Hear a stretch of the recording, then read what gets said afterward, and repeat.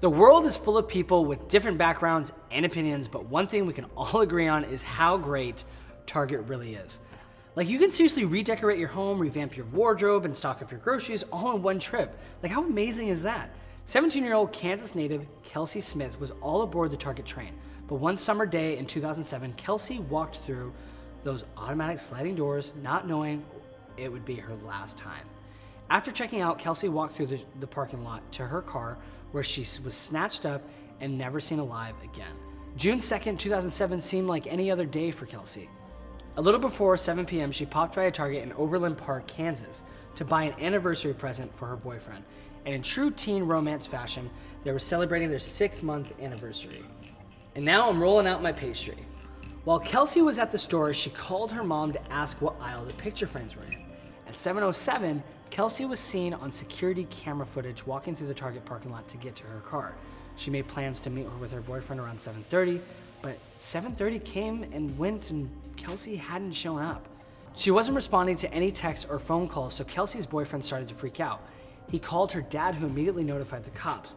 But even though Target has a way of sucking people in for hours of shopping, police knew that wasn't the case. When detectives showed up at the store, they started searching the area and spotted Kelsey's abandoned car in the Macy's parking lot that was across the street. Officials looked through the car and found Kelsey's wallet and purse, as well as the anniversary present she had just bought. And at that point, detectives were certain the young girl had been abducted. When they looked through the security footage that was recovered from the parking lot, they saw Kelsey walking towards her car. And at first, they didn't notice anything out of the ordinary, but upon closer inspection, officials spotted something very strange. I'm just gonna take my plate, I'm just gonna lay it on top of my puff pastry, take my knife, and I'm just gonna cut around the plate to make an even circle. They reported seeing a flash in the footage heading in the direction of Kelsey's car.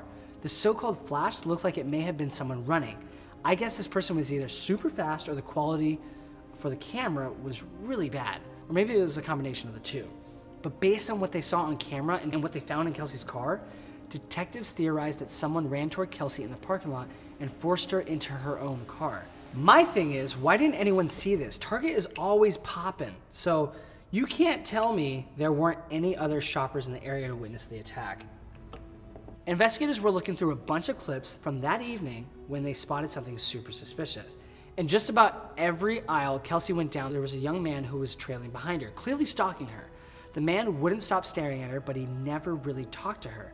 Officials couldn't figure out who the creepy shopper was, so that they decided to plaster his photo everywhere in hopes that someone would recognize the picture and rat him out. Not long after the camera footage was released, a guy came forward saying the mysterious Target man was his 26-year-old neighbor, Edwin Roy Hall. The cops looked into and agreed Edwin was the guy they were looking for. Meanwhile, Edwin was sitting at work on his lunch break when the story about Kelsey's disappearance came up and the news stations in the background. One of his coworkers then pointed to the TV and asked, "Isn't that your truck?" Well, that's one way to find out you're the prime suspect in a major crime. So the news played the security footage from the parking lot that day, and one of the clips they showed was of Edwin's truck racing by. Edwin's coworkers was convinced that the truck in the video was the same exact one owned by the dude sitting right next to him. The coworker even peeked outside of Edwin's car in the lot to confirm, and all of a sudden, Edwin was like, I'm sick, I have to go home. On June 6th, 4 days after the incident, police officers showed up at Edwin's house. When they got there, he was packing up his bags with his wife and 4-year-old son for a vacation. But I'm guessing that vacay was a last-minute trip prompted by what he just saw on the news. Well, detectives didn't quite believe Edwin, so they took him into custody for questioning. At first, he claimed he didn't have anything to do with Kelsey's disappearance, but after finding out Edwin's fingerprints were a match for the set they found in Kelsey's car, they knew that he was lying. Edwin was then charged for abducting and executing Kelsey, and right now you're probably wondering, wait, executing? I thought Kelsey was just missing at this point. Well, earlier that day, her remains were found. Investigators had been hustling Kelsey's phone provider for days to get her phone records. When Verizon finally gave them over, investigators learned that Kelsey's cell phone pinged off of a tower near a lake about 20 miles away. After about just 45 minutes of looking, Kelsey was found in a small hollow in a wooden area near the lake.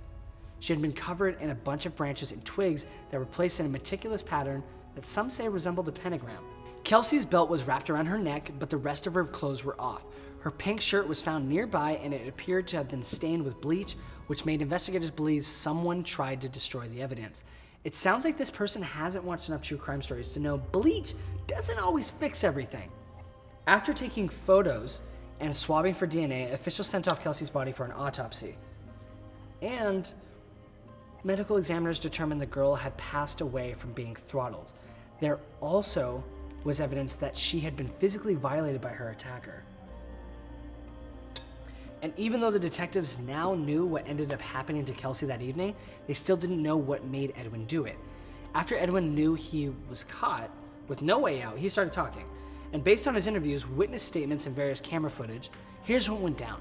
We gotta put water on the edge of these little pastries to get them to stick together. That afternoon, Edwin went to grab a bite at a Mexican restaurant near the Oak Park Mall. In true Edwin fashion, he left without paying and dashed over to the Dillards. Edwin claimed he went to Dillard's to buy something nice for his wife, but the dude was flat out broke, and there was no footage of him actually picking things up and looking at them. And even if the dude didn't plan on buying anything, you'd think that he'd at least pretend. So Edwin was last seen at Dillard's at 5:58, and we're not really sure what happened in the hour following that, but what we do know is that Kelsey rolled up to Target right before 7, and seconds later, Edwin pulled up to the same parking lot. After she parked, Kelsey got out of the car and walked into the store. Moments later, Edwin did the same thing. So Edwin was in Target, and where does he go other than the jewelry section? Which makes me wonder, did he think that Kelsey would be in that section? Was he actually looking for something cute for his lady at home? Or was he planning on stealing some jewelry to make a good flip on Facebook Marketplace?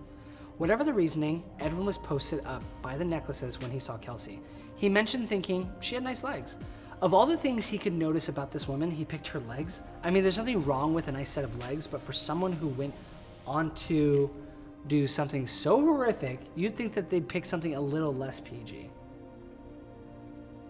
Now, I got a little bit more dough and a little bit of time, so why not roll a third vegetable hand pie? When Edwin caught a glimpse of Kelsey's face as she turned, he thought she looked 12 years old. And even after thinking that, he still went after her. This dude is clearly whacked.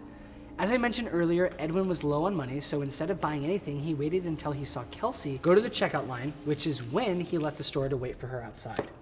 So after Kelsey checked out, she walked to her car and put her bags in the passenger seat.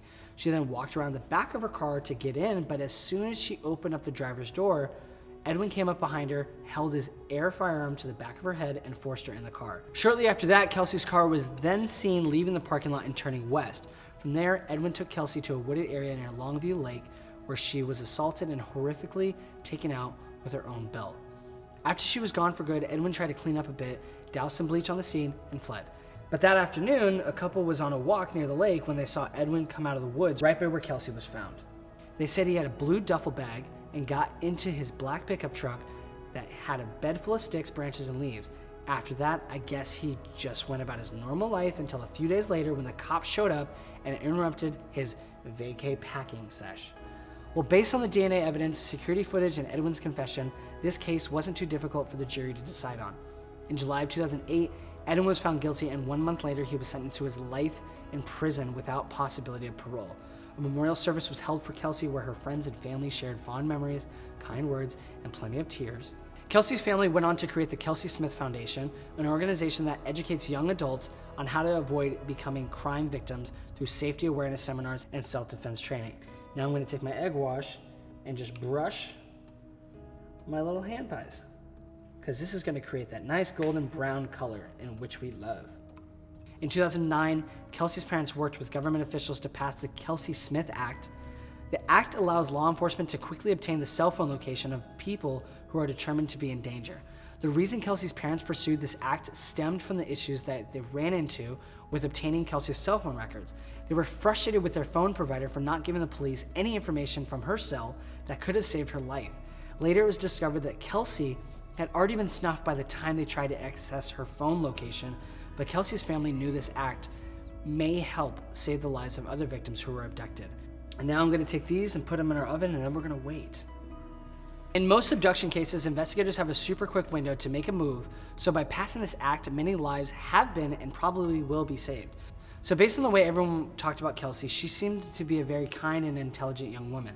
She was slain just a few days after graduating high school, where she played clarinet in the band, and one of her bandmates even said in an interview she was a bright crayon in the box. Kelsey was super respectful and kind and never found herself in trouble. Most people think that Edwin went after Kelsey because of his troubled past.